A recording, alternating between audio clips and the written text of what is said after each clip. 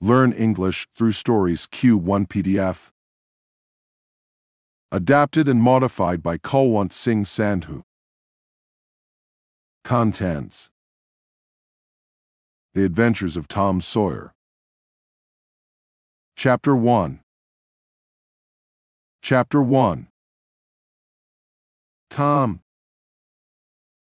No answer. Tom. No answer. What's gone with that boy, I wonder, you Tom? No answer. The old lady pulled her spectacles down and looked over them about the room, then she put them up and looked out under them. She seldom or never looked through them for so small a thing as a boy. They were her state pair, the pride of her heart, and were built for style, not service. She could have seen through a pair of stove lids just as well. She looked perplexed for a moment, and then said, not fiercely, but still loud enough for the furniture to hear, "Well, I lay if I get hold of you, I'll—" She did not finish, for by this time she was bending down and punching under the bed with the broom, and so she needed breath to punctuate the punches with. She resurrected nothing but the cat. I never did see the beat of that boy. Jimson Weed. She went to the open door and stood in it, and looked out among the tomato vines and Jimson weeds that constituted the garden. No Tom. So she lifted up her voice at an angle calculated for distance and shouted,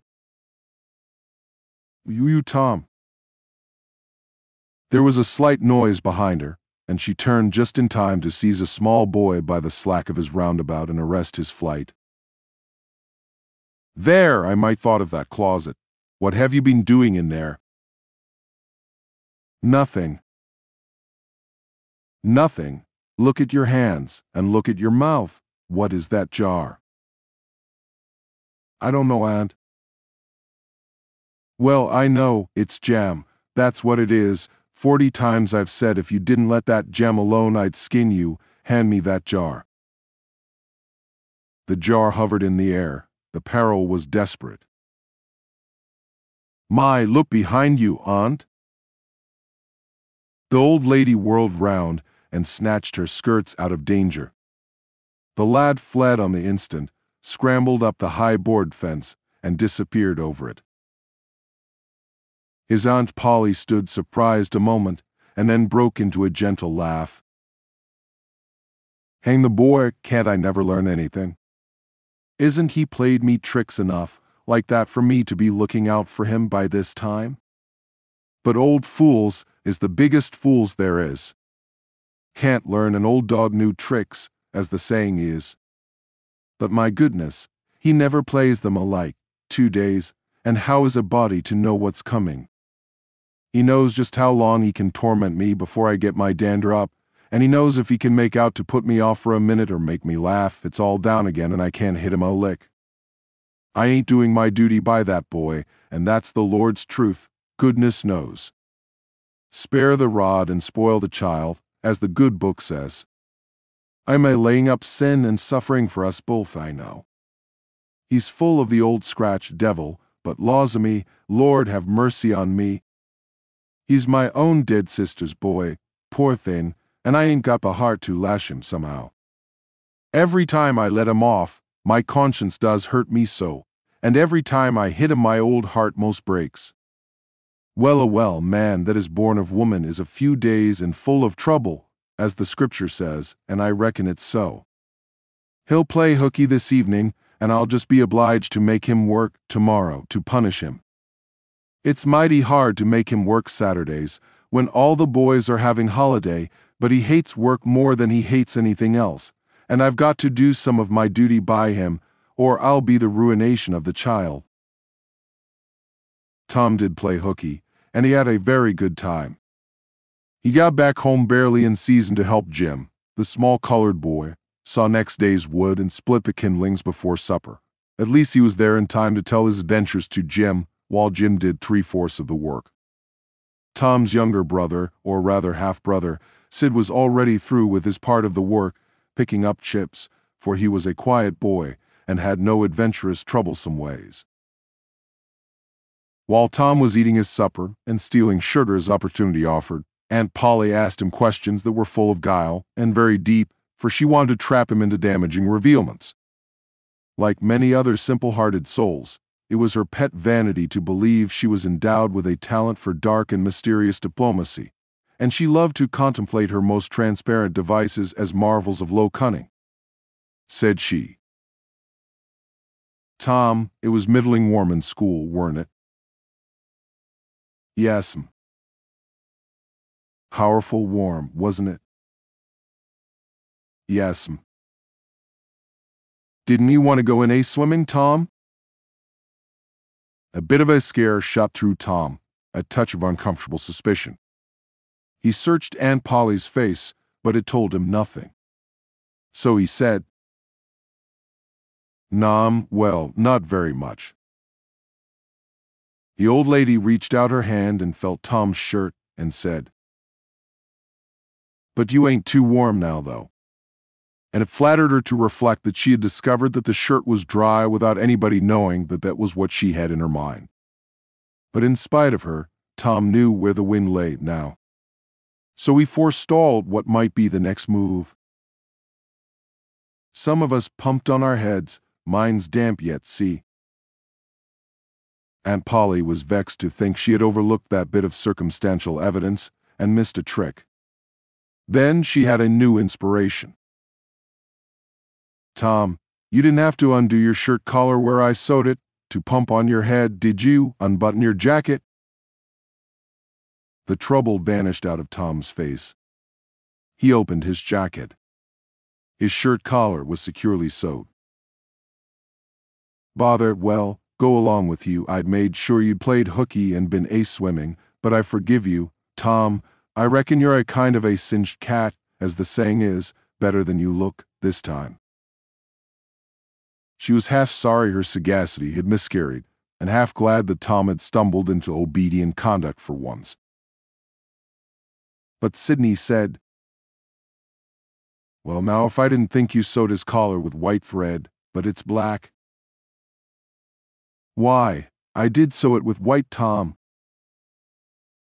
But Tom did not wait for the rest. As he went out at the door, he said, "Siddy, I'll lick you for that." In a safe place, Tom examined 2 large needles which were thrust into the lapels of his jacket and had thread bound about them. One needle carried white thread and the other black. He said, she'd never noticed if it hadn't been for Sid. Confound it. Sometimes she sews it with white and sometimes she sews it with black. I wish to Jeminy she'd stick to one or t'other. I can't keep the run of 'em. But I bet you I'll lamb Sid for that. I'll learn him." He was not the model boy of the village. He knew the model boy very well, though, and loathed him. Within 2 minutes, or even less, he had forgotten all his troubles. Not because his troubles were one whit less heavy and bitter to him than a man's are to a man, but because a new and powerful interest bore them down and drove them out of his mind for the time, just as men's misfortunes are forgotten in the excitement of new enterprises. This new interest was a valued novelty in whistling, which he had just acquired from a black boy, and he was suffering to practice it undisturbed. It consisted in a peculiar bird-like turn, a sort of liquid warble, produced by touching the tongue to the roof of the mouth at short intervals in the midst of the music. The reader probably remembers how to do it, if he has ever been a boy.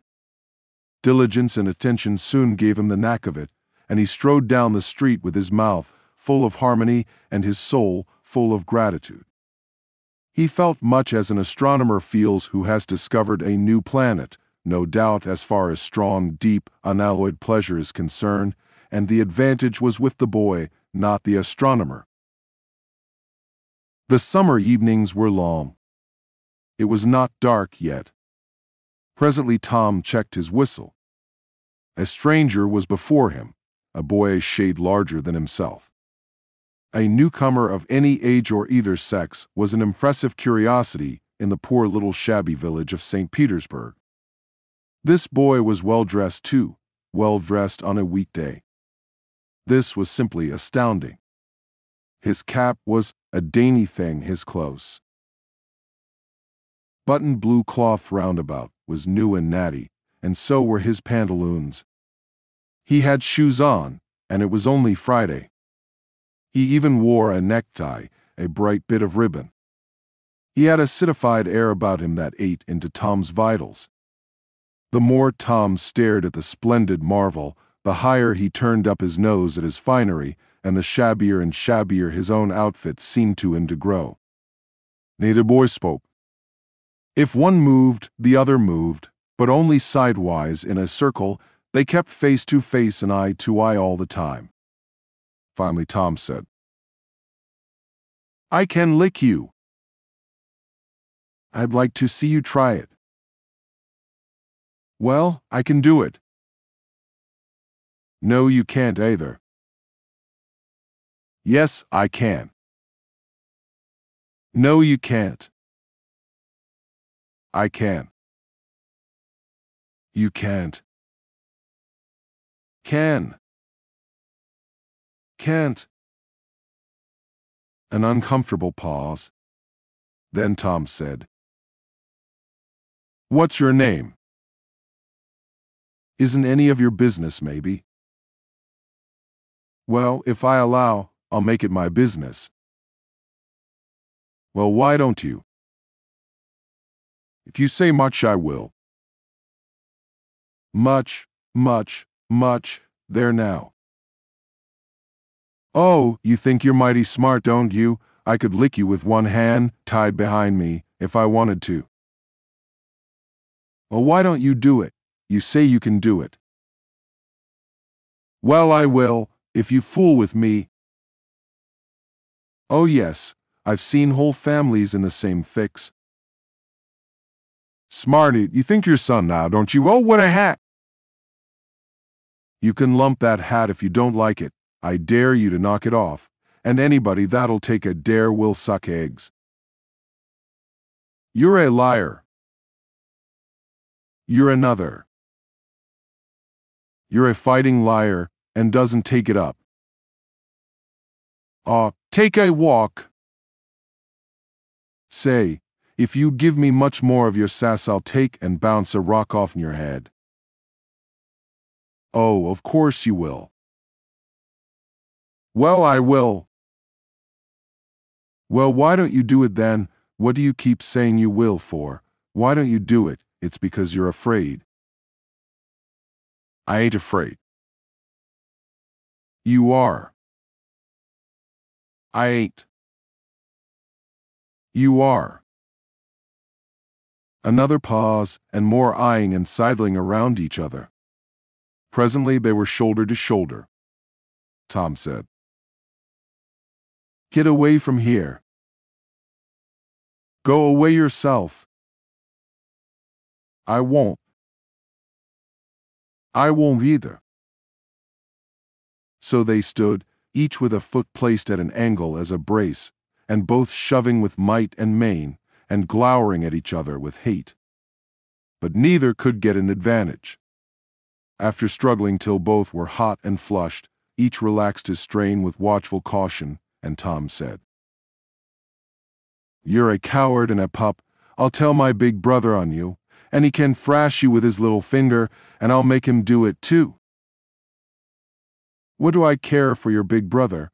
I've got a brother that's bigger than he is, and what's more, he can throw him over that fence too." "That's a lie." "You're saying so, don't make it so." Tom drew a line in the dust with his big toe and said, "I dare you to step over that, and I'll lick you till you can't stand up. Anybody that'll take a dare will steal sheep." The new boy stepped over promptly and said, "Now you said you'd do it, now let's see you do it." "Don't you crowd me now, you better look out." "Well, you said you'd do it, why don't you do it?" "By Jingo, for 2 cents I will do it." The new boy took 2 broad coppers out of his pocket and held them out with derision. Tom struck them to the ground. In an instant both boys were rolling and tumbling in the dirt, gripped together like cats, and for the space of a minute they tugged and tore at each other's hair and clothes, punched and scratched each other's nose, and covered themselves with dust and glory. Presently the confusion took form, and through the fog of battle Tom appeared, seated astride the new boy, and pounding him with his fists. "Ha, enough," said he. The boy only struggled to free himself. He was crying, mainly from rage. "Holler enough," and the pounding went on.